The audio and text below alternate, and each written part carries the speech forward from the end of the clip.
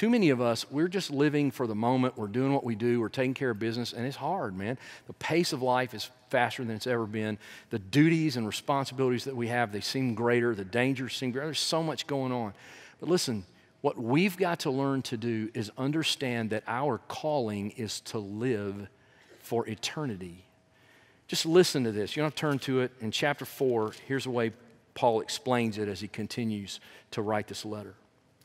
We are pressured in every way, but not crushed. Why? Because we rest in the God of all comforts. We are perplexed, but not in despair. We are persecuted, but not abandoned. We are struck down, but not destroyed. And because of that, he goes on in verse 14 to say this: we know the one who raised the Lord Jesus from the dead. We never get away from that truth. And he will raise us also with Jesus and present us with you. Indeed, everything is for your benefit, so that grace extended through more and more people. In other words, more and more people getting saved. Our examples of God's grace, our examples of the gospel, our showing and introducing people to the God of all comforts through our lives. That's more and more people. It may give cause for thanksgiving to increase to God's glory.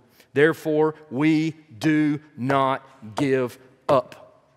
Even though our outer person is being destroyed, our inner person is being renewed day by day by the God of salvation, the God of mercies, the God of abundance, the God of hope, and the God who raises from the dead. For our momentary light affliction is producing for us, listen to what he says, an absolute, incomparable, eternal weight of glory.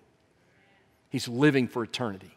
So we do not focus on what is seen, but what is unseen. For what is seen is temporary, but what is unseen is eternal. That's why Jesus said, lay up for yourself treasures in heaven, the moth and rust and decay can't take away.